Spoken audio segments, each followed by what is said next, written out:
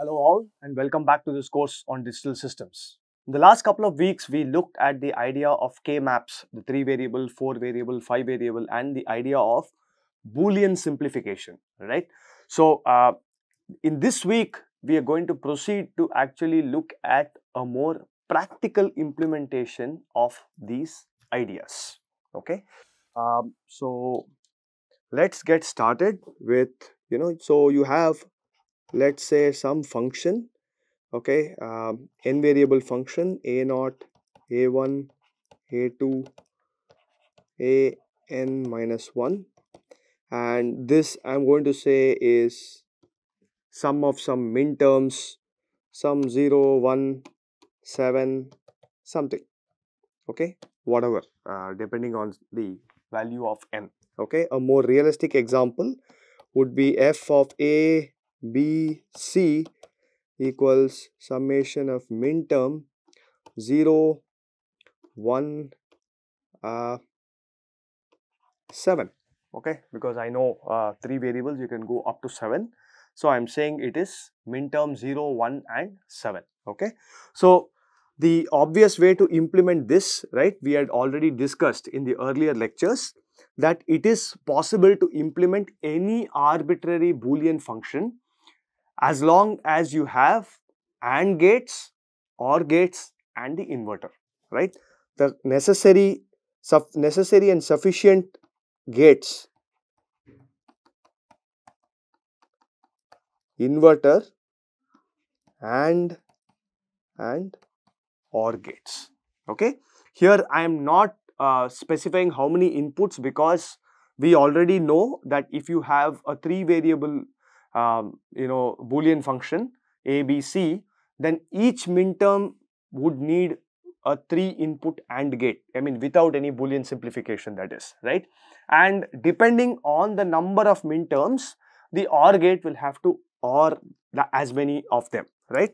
So in this case, if you look at this particular case, what we are talking about is we are talking of 3 minterms, okay? So if you look at this, we are going to say a bar, b bar, c bar plus a bar, b bar, c plus a, b, c. Of course, you can do Boolean simplification on this, but let's not get into that for now, okay? We are just assuming the a very general implementation of the function, right? So we would need, of course, an inverter, right? Then we would need AND 3 gates, and then we would need OR 3, right? This is exactly what we need in order to implement this particular Boolean function, right? Now, the point is, in most technologies, right, in most VLSI technologies, it is easier to implement NAND NOR logic rather than AND OR logic, right? The technology and the transistors which are used to build these logic gates lend themselves very naturally to the NAND NOR functionality rather than the AND OR functionality, right? So it would be very useful to be able to think in terms of NAND NOR directly rather than start with an AND OR implementation and then try to force an inefficient NAND NOR implementation on it.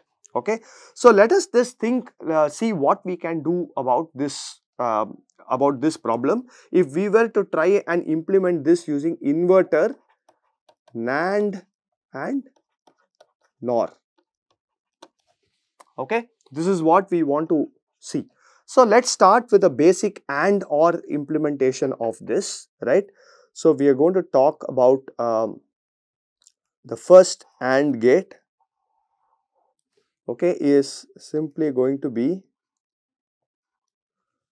A bar, B bar, C bar, right? The second AND gate is going to be A bar, B bar and C, okay? And the third AND gate here is going to be A, B, C, right? And then I am going to put an OR gate here with which I will get the final output F.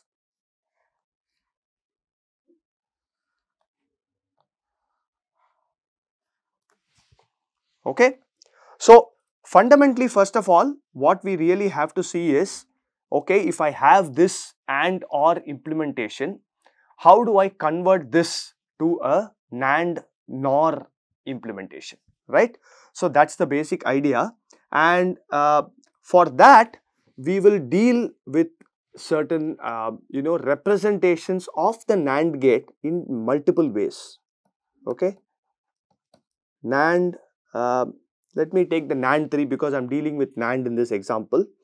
One representation of the NAND gate is to basically say AND gate with a bubble here, right? That is, you're doing an AND followed by an inverter, right? On the other hand, it is also by De Morgan's laws, right? You can also represent the NAND gate using an OR gate with the inputs inverted, right? So A, B, C, okay? I'm just saying the same thing, A, B, C, okay? Here it's very obvious, this is A, B, C whole bar. Out here, each input is being inverted and then fed to that OR gate, right? And therefore, I am looking at A bar plus B bar plus C bar. And by De Morgan's laws, we already know that this is A, B, C whole bar, right? So these two are equivalent representations of the NAND gate, okay? So what I am going to now do is to take this particular representation here and simply convert it to a NAND only implementation, okay? I am not talking of a NAND NOR implementation, I will actually convert it to a NAND only implementation. Okay, so what am I going to do? I just, as usual, make a copy of this, right? And so all I am going to do is, I am going to, let me do that in red, okay? So let me do that in red. I am going to add a bubble to each of these. So all the NAND gates, I am going to convert, all the AND gates, I am going to convert to a NAND by adding a bubble, right? But obviously, the two law, this is not equal to F, right? So this is not equal to F, clearly, right? And therefore, we need to do something else. So what I'm then going to do is, okay, let's see what we get here actually. We get, at this point, we get A bar, B bar into C bar whole bar, right? Likewise, this is A, B, C whole bar, okay? And this particular line here is A bar, B bar, C whole bar, okay? And if I simply pass this through an OR gate, what am I going to get? I am going to get A bar, B bar, C bar whole bar plus A bar, B bar, C whole bar plus A, B, C whole bar. And if I just combine, again use De Morgan's laws, it will simply become A bar, B bar, C bar into A bar, B bar, C into A, B, C whole bar. Clearly, this is not what we wanted. We wanted the final output to be a sum of those independent, components, right? So, if I want to now convert this OR gate also to a NAND gate, it turns out it's a very simple procedural thing to do. I replace, since I've replaced bubbles here for the AND gates, right? If I change the AND gate to a NAND gate with a bubble there, I also replace the OR gate with the bubble in front, okay? So as long as there is a bubble that's cancelling each other out, there is no problem, Okay. So what we see now is all these are just 3 input NAND gates. Okay. So the way to convert that AND OR implementation to a NAND NOR implementation is very straightforward. Simply convert AND gates to NAND gates, the OR gate to a bubbled NAND gate. Okay. So effectively, if I now do this, then my implementation is going to change, and what I get here is A bar, B bar, C bar, okay,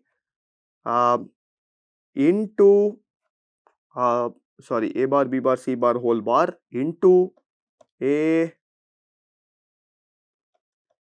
bar, B bar, C whole bar into A, B, C whole bar, because that's a NAND functionality. Effectively, this will simply reduce to the sum of product representation that we wanted. See, right? And therefore, if I now redraw this representation, I could move this red bubble, all these red bubbles to the output, right? And effectively, I will get the following implementation. This is red NAND gate. This one I can now redraw as a regular NAND gate.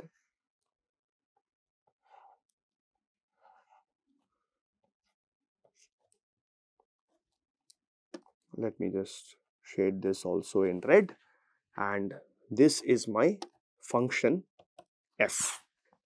Okay. So in some sense, what we have been able to do is to just implement that entire functionality using the NAND implementation, and this thing will of course hold for any arbitrary circuit, right? Now, this does not cover all the cases, therefore we should look at an alternate example. Okay. So just to be sure that we have covered our cases here, let us take another function f equal to a plus bc. Okay, bc plus maybe I'll call it cd. Okay, some 4 variables a, b, c, d, function of a, b, c, d, and this is the implementation that I want. So obviously the way we would do this is we would simply start with the function, the AND gate for BC, then I would again another AND gate for C and D, right? And then I have an OR gate here, right? And I'm going to add not just these things, but I'm also going to add the input A now to this OR gate. So I have a 3 input OR gate. This is A, and therefore I get my function f here, right? Now, how do I convert this to a NAND only implementation? Very simple. I'm going to replace the AND gates with NAND gates, the NOR gate with a bubbled OR symbol, right, which also is an AND gate, by the way, right? So therefore, I will just again make a copy. Yes. Okay. So here I am going to do exactly the same thing, replace all AND gates by NAND gates and all the OR gates by this bubbled OR, okay, symbol. Now, like I told you, as long as there is a bubble that is cancelling each other out on the same wire, there is no problem. You have to do nothing because the De Morgan's laws take care of this. You know, there is a sort of a double inversion that will happen because of the NAND implementation on the 2 sides, and therefore that complementation will be taken care of by this. However, the moment you look at this input A, there is an extra bubble I have added here, right? And if I just evaluate this function f, now what do I get at this output? So this is going to be of course A, and this is B, C bar, C, D bar.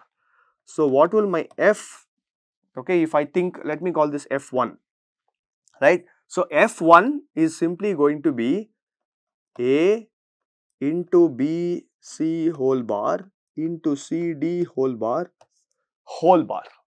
right? This is the NAND gate, right? And therefore this will be A bar plus BC plus CD, right? The BC bar, when I do De Morgan's laws, that the whole bar will become each term's complement with an OR, right? So what I see now is this is not right, and therefore the why is that happening? Because there is no matching uh, uh, bubble on the wire for A, and therefore in such a case what you have to do is you have to generate A bar here.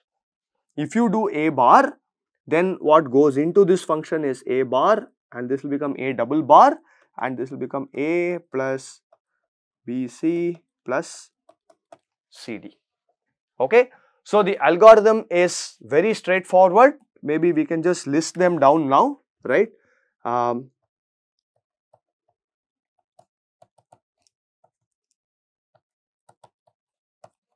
Converting AND OR logic to NAND only implementation.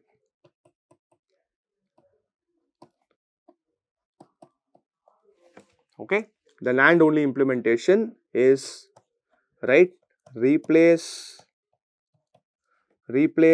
all AND gates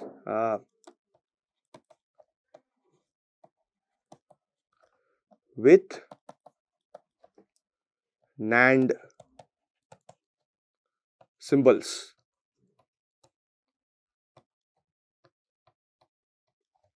Okay, then replace all OR gates with bubble OR symbol.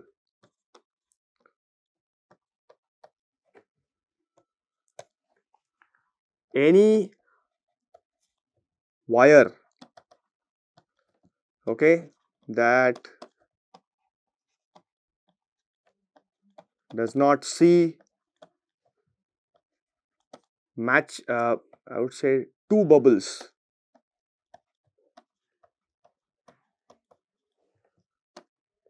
you need to invert.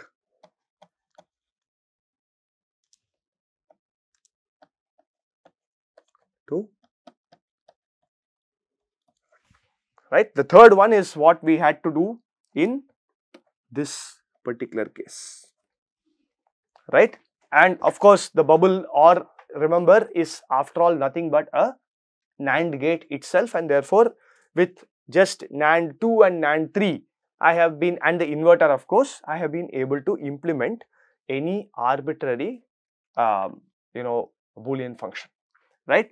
So similarly, you could also do the exact same thing for the product of sum implementation, where you use the OR AND gates, right? A product of sum implementation is going to simply be the counter of this, right? The dual of this, where each max term is the OR of the Boolean literals, and then you're going to do an AND of that entire thing, right? So converting that OR AND implementation to a NOR only implementation also is going to follow a very similar procedure. I leave that as an exercise to the viewer and the student to follow.